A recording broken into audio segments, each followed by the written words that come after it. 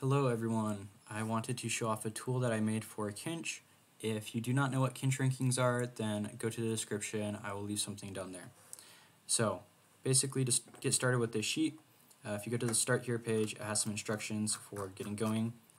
Basically, you'll come up here to File, if you're on desktop, make a copy, and then you'll name it something. So for our example, we'll name it FAS Kinch Sheet, and you'll see why in just a moment.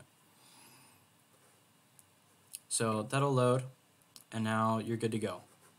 So you'll go to your Kinch Calculator and you'll put in your WCID. So for our example, we will use Felix Semdegs. His WCID is right here. You can paste it in right here. And in this box right here, you need to manually enter your multi-results. So over here, he has an 11 out of 11 in 4701. So we'll want to enter 11, 11, 47, and then 01. So that's going to give us this. So this first column here is what I call event Kinch. So that's basically your Kinch score for each individual event. It is color coordinated, so the more green that your result is, the better it is. The more orange or yellow or red it is, the worse it is. And then down here is your total Kinch score. And that's pretty much that column. Over here are your events ranked. So Felix does not have a 4-blind or 5-blind average, so those are the worst. After that, it's like multi, 5-blind, single. Also pretty straightforward. Over here, basically you enter in a value that you want your Kinch to rise by. So for example, Felix is 0.55 away from 58. So maybe it's his goal to get a Kinch score of 58. So we enter that, and all these times will pop up. So some of these are quite quick. You can see like a sub 5 average, sub 20, 4x4 average. But basically he doesn't need to get all of these. He just needs to get any one of these.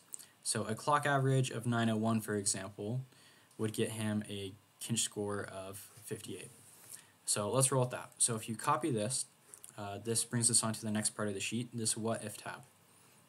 So you'll see that these two columns right here are pretty similar, but then we have this new field. So we have a list of events, PRs, WRs, and then a what if result. So for that what if result, let's paste that clock average. So I'm going to do Control-Shift-V on Windows to paste it without formatting. And now you can see that his Kinch score over here on the what if has gone up to 58. So if you go back to the calculator, everything here is the same. So this is like an imaginary scenario, a what if scenario. So you can do this with other things too. So for example, maybe Felix has been practicing 3x3 a little bit. He feels really confident that he can get like a 5.25 average. You enter that in, that raises up his Kinch. Felix has also been working on his big blind a little bit. He's going to get a 3-minute 4-blind single, and he's going to get a better 5-blind single. So those are going to go up a bit, and on here his Kinch will reflect that. So that's pretty much it. Once you're done with this, you can just select all those, delete it, and it'll go back to normal. This value, you can adjust it, so if he wants to go up a full 1 point, that's fine. He's pretty good at most events. He is pretty well rounded, so maybe he wants to shoot for like a smaller goal, like a 0.01 increase. But that's basically the sheet. So not all of us have results in everything. So here's an example for a profile of someone that only competed in Magic, so they don't have any actual results currently. If you go back to the sheet and enter in the results, then you're going to see that they have a Kinch of 0. So even if you don't have results in some categories, that's fine. It'll just display them as zeros. You're still going to have like the same functionalities on the sheet. You'll be able to test things out on here and see how things work. So that's pretty much it. If you have any questions, let me know.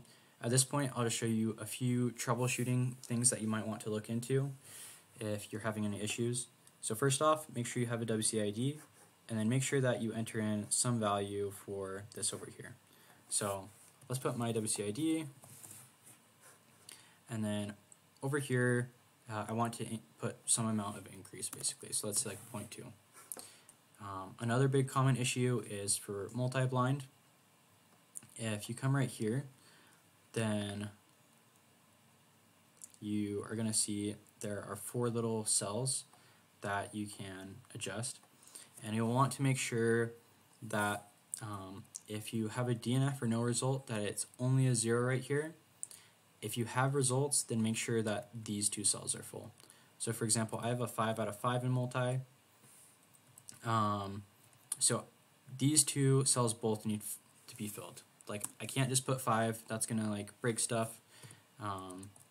As you can see, like right here is a good example. So 5 out of 5 right now, in order to increase by 0.2, I need a 9-point multi. If I delete that, the sheet now doesn't have stuff to work with, so it's overestimating that by 5 points. So make sure that both of those are filled in if you have a success.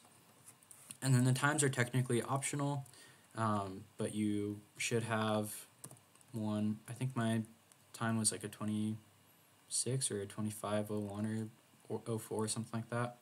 But that's pretty much it. If you have any other issues with this sheet, or you have any recommendations, feedback, you can just come over here to this email.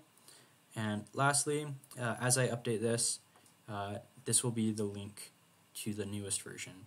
So you can occasionally come back here and just make a new copy, and that will allow you to have the most up-to-date version that is bug-free and all of that. So if you have any questions at all, any feedback, feel free to leave them in the comments of this video or to shoot me an email. So that's about it. Thanks for watching. Bye.